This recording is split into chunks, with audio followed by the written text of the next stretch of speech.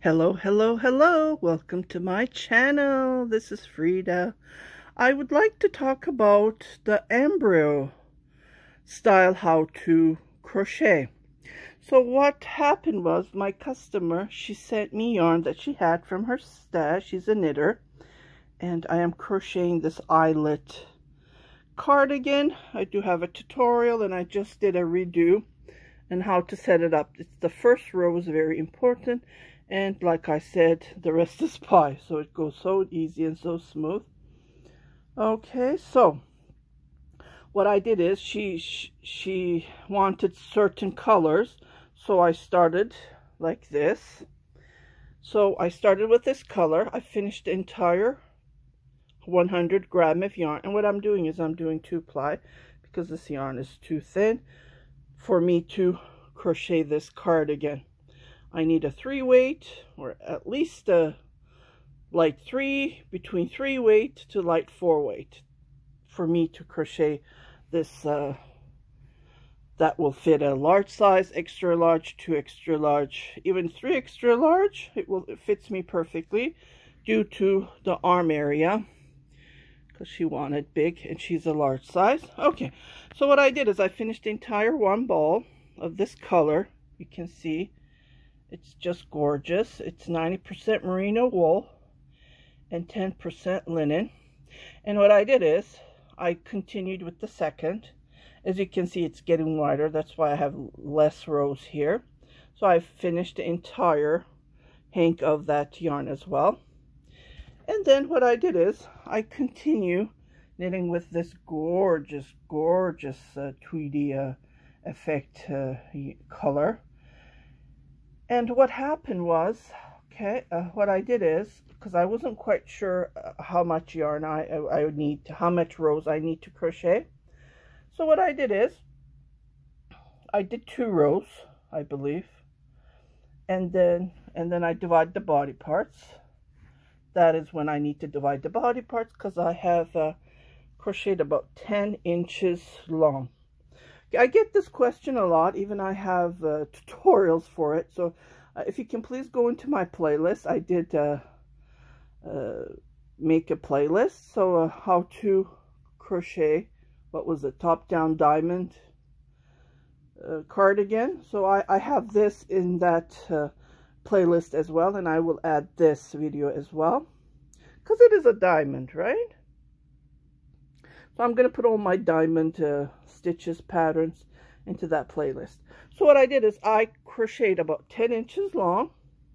Let me just bring my measuring tape and I'll be right back. Okay, I put the camera on my iPod because I was holding, and it's difficult with, you know, to use your 2 hands. Okay, so what I did is I have crocheted about 10 inches long. That's all I did. I'm not counting anything. I'm going with the measurements. 10 inches. So again, this will fit. It depends on how big your arm is, right? That's the main thing. So this one goes up to 18 inches. 18 inches on your bicep, your largest area. So this will fit if you have a large bicep area. If you crochet about 10 inches long, or I would say 25 centimeter long for a plus size, I'm saying. So a large size, extra large, 2 extra large, and 3 extra large. This will fit comfortably. Okay, after crocheting 10 inches long, I divide the body parts, which was, I included this color as well. I crocheted 1, 2, actually 3 rows. Yeah, so I did 3 rows.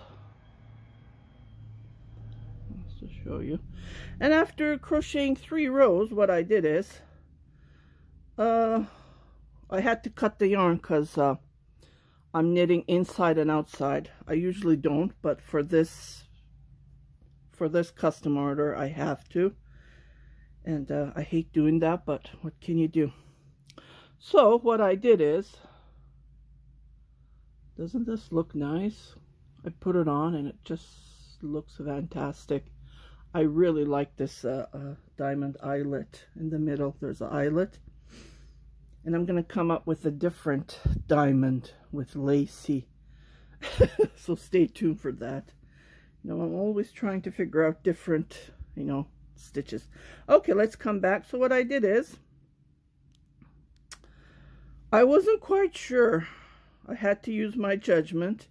So I thought to myself, 6 rows would be enough. So 1, 2, 3, 4, 5, 6. Yeah, see here, 1, 2, 3, 4, 5, 6. I don't know. I just picked that color. Maybe from here I figured out. I don't know. And it went perfect. So what I did is, I wasn't quite sure. So I cut the yarn and I came here and I did 6 rows. I cut the yarn and I went to the other sleeve and I did 6 rows. And then I came back and I finished the entire hanky cake. So 1, 2, 3, 4, 5, 6. And it went perfect. Just perfect. Okay, and then I started with I had to start it with this color. So what I did is, I thought to myself, because I'm doing decreases here, right? We're doing decreases. And I do have a tutorial on how to do that. So please go and check it out. And this is how I do my decreases. See how nice it looks? It's seamless. And as soon as I finish a couple of rows, I put my label, because this is the front. And another thing, everyone asks me, how do you know if it's right or wrong? Well, you don't. You just need to pick one side, which I did. This is how I picked with the collar here, where I started at the beginning. What I did is, this is the, as you can see, this is the right side, this is the wrong side. So automatically I said this is the right side. And after, when I finish the cardigan, I will do the border with the picot. And I do have a tutorial for that, so go and check it. I will put the link, and I will put the playlist at the end of this video, so you just need to click it. Because when I put the link below, no one sees that. So at the end of this video, there will be 2 windows that will pop up. Pick up the playlist, and YouTube picks up the, I don't know, the best video that recommends on my channel. But I will put the playlist, and you just need to click it and pick up the videos that you want to watch. So when I do the border, I will do it this side, and then it will look like this. It will show you the right side of the crochet instead of showing you the wrong side. That's how I figure it out. Okay, so because of doing the decreases, I said to myself, okay, I'm gonna do 7 rows. So 1, 2, 3, 4, 5, 6, 7. Actually, I did, some areas are 8, some areas are 7, but mostly it's 7. And I did the same symmetric on the other side, because I need to do what I'm doing on this side, right? For the sleeve, it's like knitting a sock. You need to, you know, do the same on the other one. So when I put it on, it fits the same.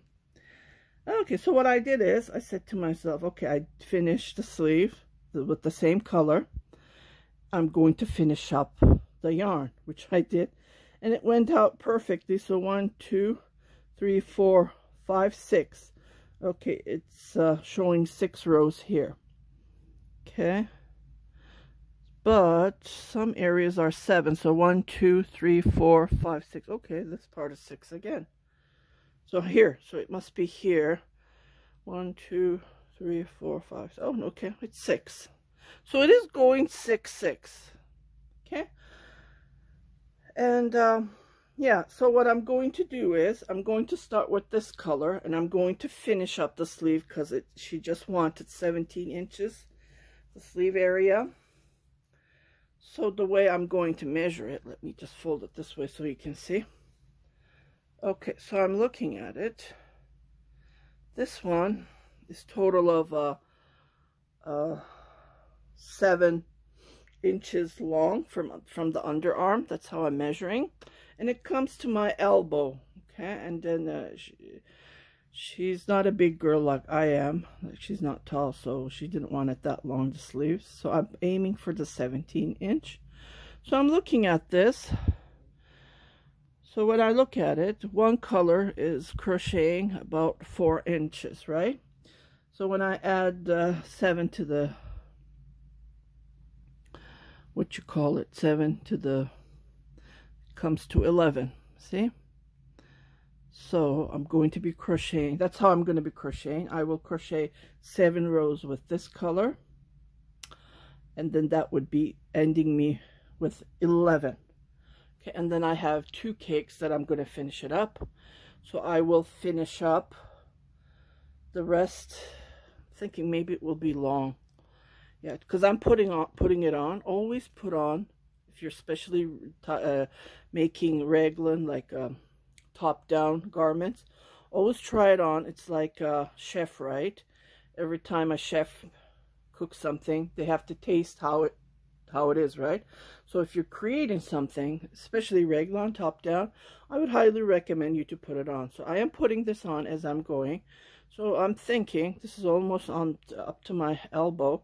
So I don't think I need to crochet 17 inches. And I haven't blocked this. That's another thing, because this is merino wool. It will stretch, see? So I have to use that as another thing. So it does stretch about 8 inches. So I need to use that as well. So what I'll do is I'll crochet about 7 rows of this, or maybe even 6. Well, then it would be less, right? So I need to figure out 6 rows, 7 rows of this, and I will finish up with these, because I have 2 cakes. I will finish up with this, and the sleeves will be done. Okay, the length, she wanted a little bit long. The way I'm seeing it, I don't think I will have enough yarn, you know, just because this is going to be for winter, right? When you think about it. So let me just figure it out. So I am crocheting about 7 rows. Well, these, at least this one's going to be 7 rows. So when I put that in mine, so it's only 13, and the black cardigan that I have crocheted is about 33 inches long, the cotton one that I did. So I don't think this is going to be that long, right? So when I add, so the 7 rows is just about 3 inches, right? And I still have to do 1 row of the border. So let me figure that one. So that would be about less than 1 inch. So 1, 2, 3, so it will be 18 inch when I crochet this. Another 3, 1, 2, 3. Yeah, I think it would be enough. Yeah, because I'm going to finish up with these 2 cakes. So that would be 3, 3. Well, yeah, I'm not quite sure. So I'm thinking if I crochet this entire cake, well, I'm going to be finishing it up with these, right? So it's going to be at least, I don't know, about 5, 6 inches more. So when you add that, it's going to be just over 20 inches long. And I think that would be enough. I don't know, because she's not a big girl like I am, I said. So after blocking, it will just go down to 22, maybe even 23 inches. And yeah, so what I'm trying to say is this is how you can give that embryo, I don't know even how you pronounce that word, different colors that you can use to create a different style. I remember, I believe in 2012, I have knit a cardigan with my, you know, you fell in love with this yarn, this color. That's what we love about the softness. And I think I had I don't know how many, I didn't do tutorials then, I should have. But I have a tutorial on how to knit that one of the stitches that I was working on. So what I did is, like, the embryo wasn't even out then. I just made it up. I used up different skeins of, like, different hanks of greens that I had, and it turned, and I knitted it. I didn't crochet. I knit that one. As you know, when you knit, it doesn't use up that much yarn. if I knitted this, it would have been a huge, you know, long cardigan, but she wanted this this style. Yeah, so it turned out perfect. Like those, we didn't, it wasn't this popular, it just popped out, I don't know, 2016 I believe it got so popular, so famous. And so you can use the colors that you have in your stash and then create your own. So what she did is, I believe she fell in love with the colors she bought, and then she thought, oh, this would be perfect to crochet up a cardigan. And I think it's turning out pretty good. This color's a little bit off though, but yeah, it just pops up right. So adding this will soften a little bit. I don't know, every color is, I just really like this one, but it just, it's because of the color being pastel, it's, I believe it's lost, but it's still showing. I don't know what you guys think. It's turning out pretty good. So you can use your judgment on the size that you're crocheting. I would, like I said, I did 6 rows and I finished it up and it went 6 rows. So it is, when you look at it, it just blends in, the rows and everything. Yeah, so I will finish this up, and if you want to see the finish, what I did is I created a TikTok account. If you want to go and check, I have to put the links on those TikTok as well into my family tree of Lincolns. And yeah, it's Angora Bolera, same as my Instagram name. And I will be adding this. I'll be wearing it and putting a nice music for you guys to enjoy. Yeah, if you want to go and check it on the finished looks that I do post it on my Instagram page, and I do get appreciation pictures from customers. They usually don't leave me feedback, but they send me. So even that's good. I do share that. I just shared one yesterday, and it's nice to receive nice feedback. Yeah, again, so this is how you can create your own embryo look, the colors that you have in your stash. Like this one was variegated, and this is solid color. Again, this one was variegated, being the tweed and stuff, and this is solid. Okay, this is solid, and this one has colors in it if you look at it. So you can play around and create one of a kind that no one can, you know, wear the same color or same style. Yours will be one of a kind. So I hope you like this information.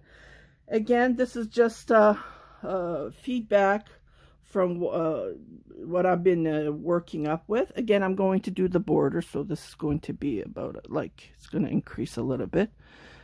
And yeah, I don't know why this is curly. And again, I haven't blocked this yet, so it is a little bit of a wrinkly look. But when you block it, you know, it will give that nice, the stitch will show up, like it will stretch a little bit, just a little bit. And then, see, even by pulling, it looks fantastic. Yeah, so stay tuned. I'm going to come up with another tutorial, with a knitting tutorial this time. If you're a knitter as well, come and watch that one as well. Just received a custom order for a knitting.